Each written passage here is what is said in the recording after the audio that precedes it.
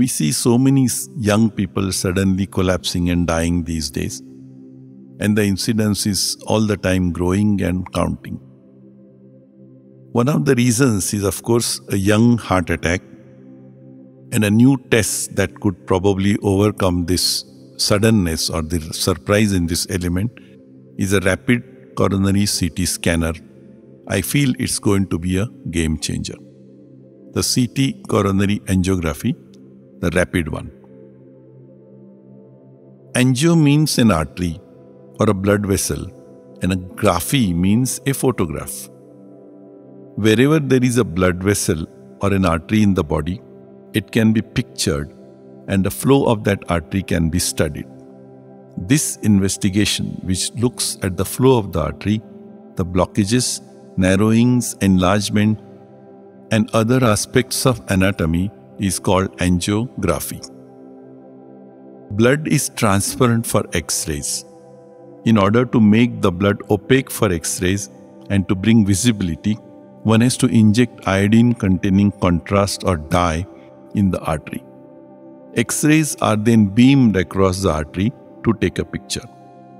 It can be a still frame or it can be a running movie, so that the blood starting from the origin of the artery can be traced to the end of the artery. The arteries of the brain, called carotid angiography, arteries of the heart, coronary angiography, arteries of the kidneys, the renal angiography, and all the other arteries are peripheral angiography.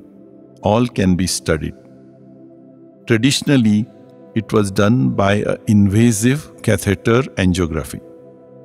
That means a 2 mm diameter tube or the catheter was inserted from the skin of the groin or the wrist under local anesthesia. The tube was then inserted up the arterial tree against the blood flow to reach the desired place, whether it was the brain or the coronaries. This is all done under X-ray control.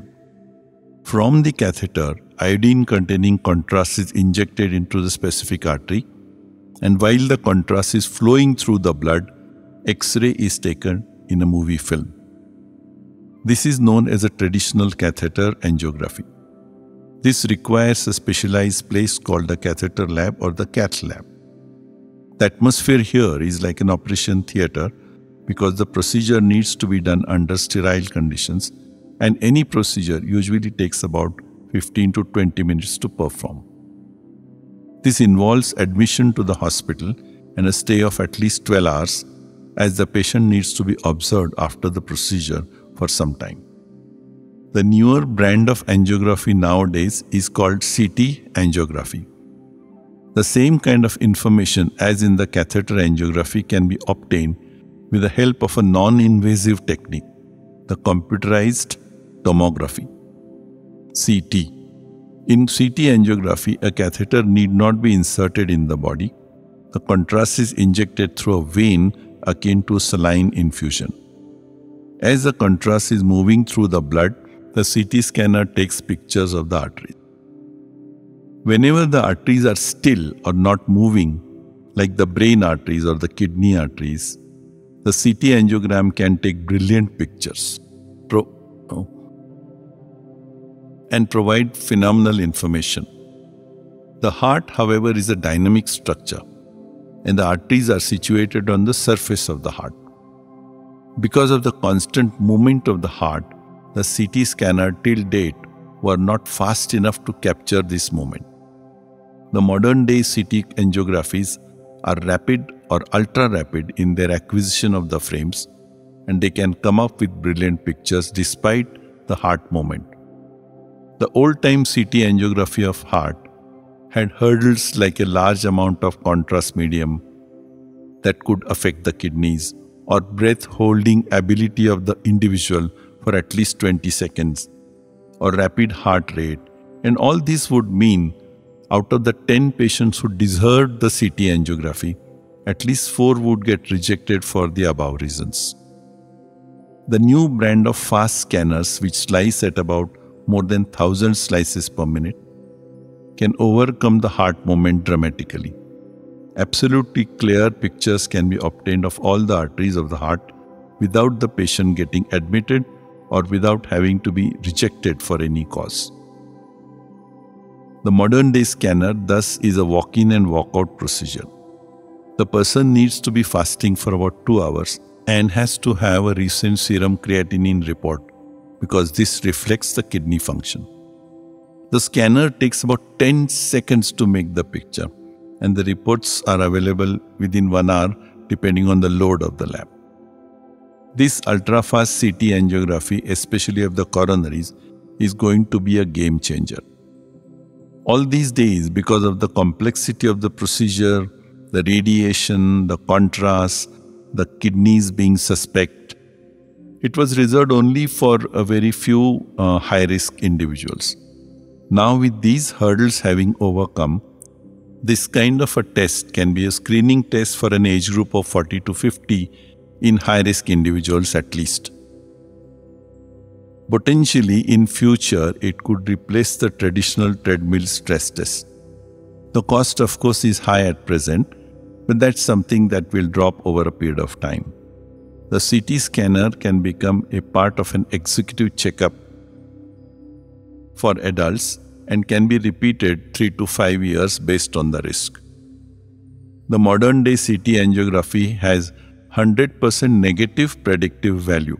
This means if the CT angiogram shows no blockages at all and no calcium at all, that's going to be the gold standard.